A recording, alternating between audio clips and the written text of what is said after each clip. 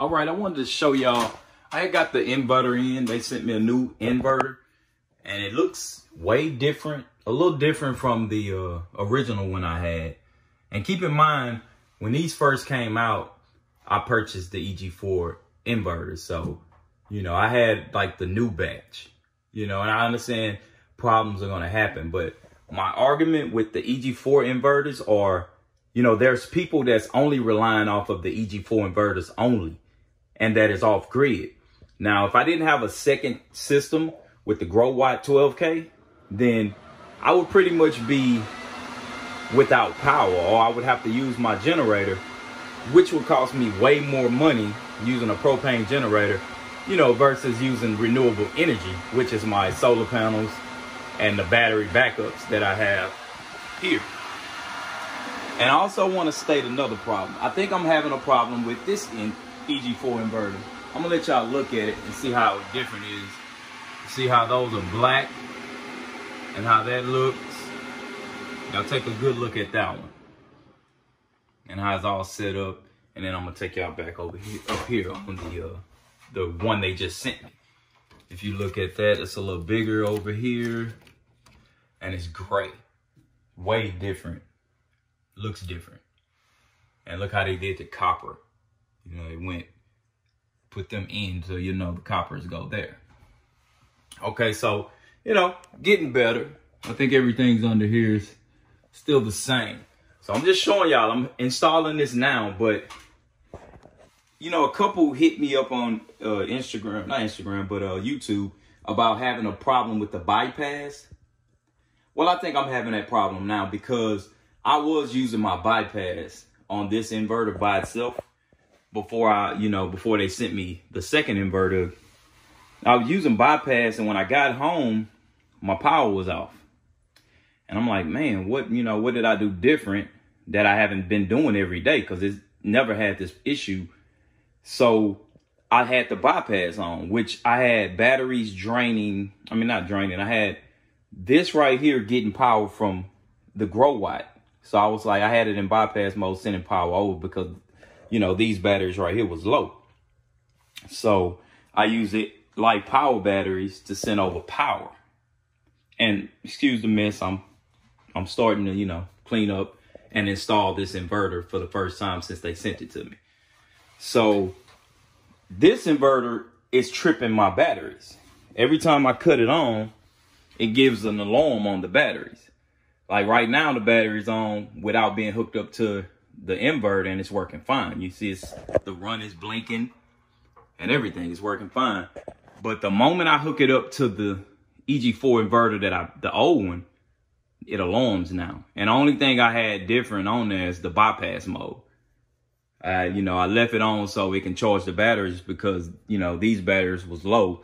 So I used these batteries to charge them up. That's the only thing that I did different that I have never, you know, really done using the bypass mode. So I'm going to hook this one up, the new one, by itself to these batteries, and I'm going to cut it on and see if it trips that alarm. And I'll let y'all know. I'll get back with y'all when I do that.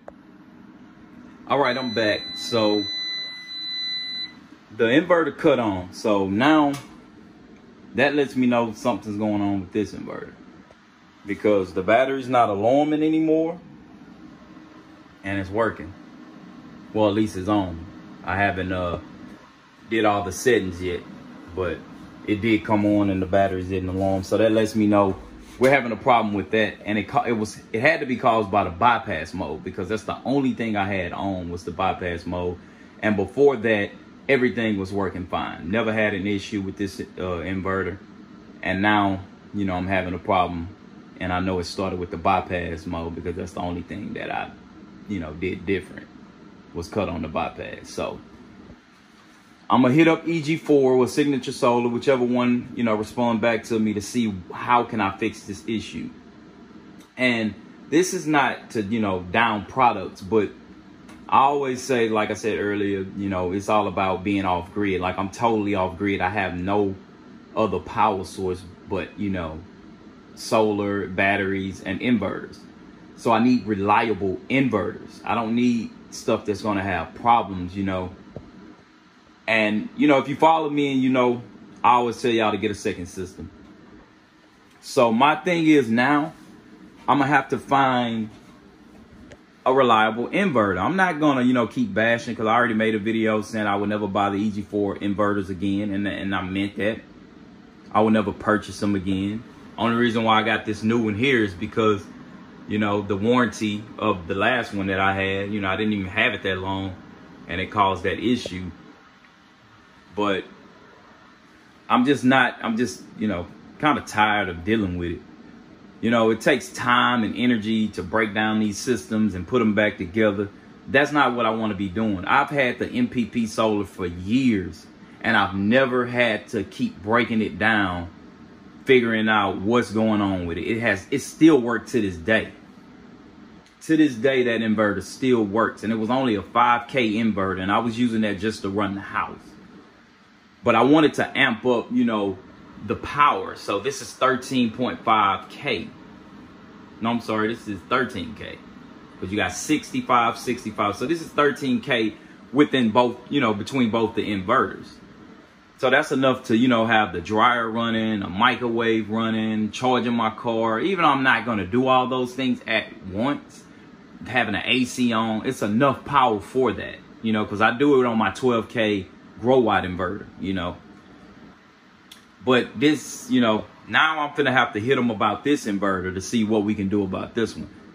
Let's just fix it, you know. I would prefer it be fixed, as far as like you telling me what I need to do in order to fix it, versus me having to send it in, you receive it, then you send me mine, and it takes weeks to get the system back up and running. I'm not looking for that.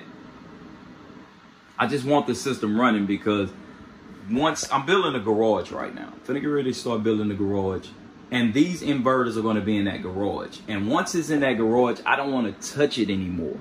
I just want to run the power, all this. That's why all these wires, because I got this cramped in one little tight space.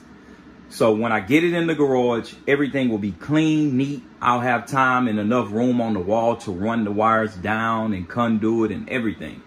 But right now, this is what I'm working with. I've been working with this for years. Never had a house fire. Never had any issues with the way I ran the wires or the way I do anything, you know. I know electricians, licensed electricians, going to look and say, oh, that's not how you do it. Well, like I said, I haven't had any problems. Haven't had any issues with none of the way I run my wires. And I'm not even licensed, but I know how to do all of this, you know. So I get why, you know, they tell you commercial and residential areas why you have to do it this way and that way. That's cool. I'm off grid. I do it the way I want to do it. And like I say, once I get it in the garage in an open space, it'll be way better than this little cramped space that I have it in. It's cramped right here. That's the way that's why the wires are the way they are. But once I get in that garage, everything will be fine. But I'm just shooting this video, you know, for my, you know, warranty purposes, that the bypass mode on this one, it won't cut on. And I'll shoot another video trying to cut it on. I'll try to hook it up and see if it'll come back on. If it come back on, great. I don't have to go through this warranty process, sending it or trying to figure out what's wrong with it. That's what I prefer to happen. But hey, well, I'll talk to Signature Solar and we'll figure out what we'll do from there. But it's always problems with the inverter. So I'm gonna keep what I have, but I'm never gonna buy these inverters again. All right, so I'll see y'all when I start hooking this inverter back up. I'm gonna hook this inverter back up right here. Like I say, this one is on. I'm about to set all the settings and everything on this one.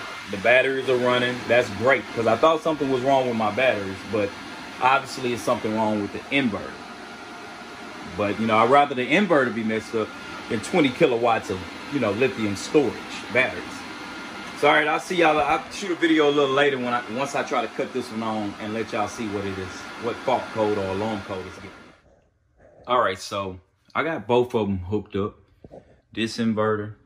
So I'm gonna power them on and let's see if it's gonna alarm my batteries. It didn't alarm it when I had this one by itself. Now I got them both, you know, hooked up. Let's just see what it do.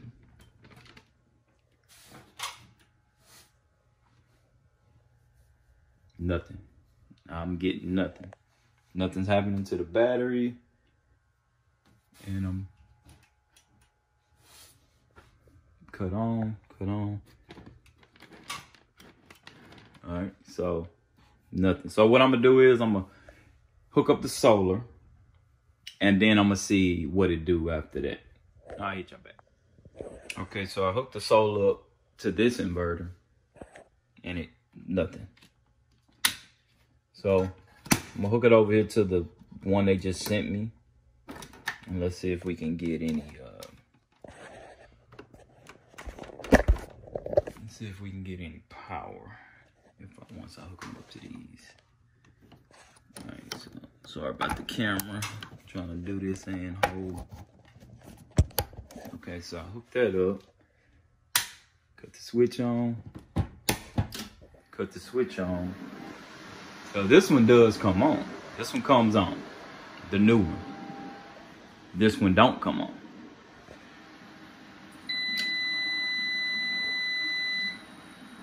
Yeah, so the battery didn't alarm. Now I want them to see the 4 lights illuminated. Inverter on. So I'm gonna cut it off because I kind of figured out the problem. It's this inverter. This inverter won't come on. Everything is hooked up. I got it hooked to the same bus bar as I have this one hooked up to, and it's giving me nothing. I had the solar hooked up to this one, didn't come on, but as soon as I put it on this one, it came on. Now that sucks. Now the fact that I just got I've been got this inverter in about 3 weeks ago, but I'm just not hooking it up because I just haven't had time. But now I'm having an issue with this inverter. Man, you tell me about a problem. Problems after problems after problems. And like I say, I know the only thing that could have happened on here is the bypass mode. That's the only thing that I was running. I was using the life power batteries that's hooked up to the grow watt over here. And I had this EG4 inverter hooked up to the UFO batteries. And I was sending power from the grow watt to here. That's why y'all see on the output, I have those 3 wires going into the output because I was sending power to charge up the UFO batteries with the life power batteries that's hooked up to the grow watt.